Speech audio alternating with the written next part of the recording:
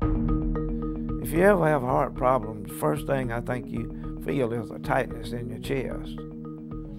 And I felt the tightness when I had this first heart attack.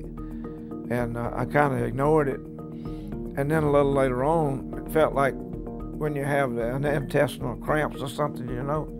Ooh. I said, we got to go, we got to go. Hunter Henry has been fighting heart disease for years.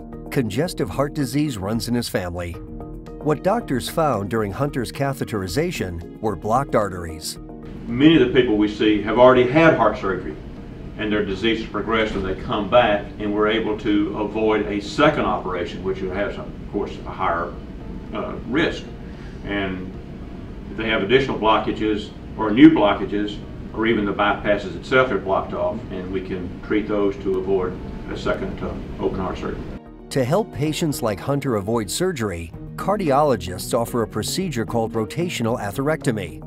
It's one type of interventional treatment that helps open coronary arteries blocked with calcified material, restoring blood flow to the heart. Calcium tends to build up, and sometimes this calcium is so hard that we cannot get the normal angioplastic balloon or stent in the artery.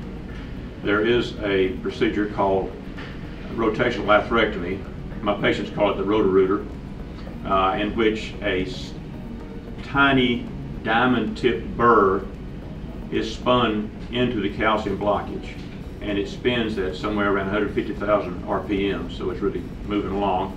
And the tiny particles that are broken off of the calcium blockage are so small that they just simply flow through the circulation because they're actually smaller than the red blood cells.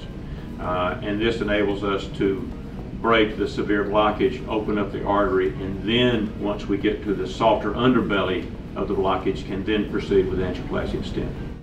This minimally invasive heart treatment worked for Hunter's blocked arteries.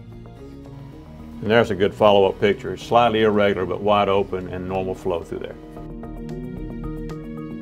Hunter received world-class heart care from top specialists at the Spartanburg Regional Heart Center.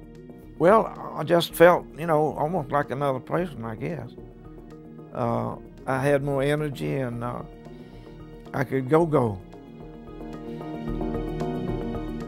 The Spartanburg Regional Heart Center, providing quality heart services to the upstate for more than 20 years.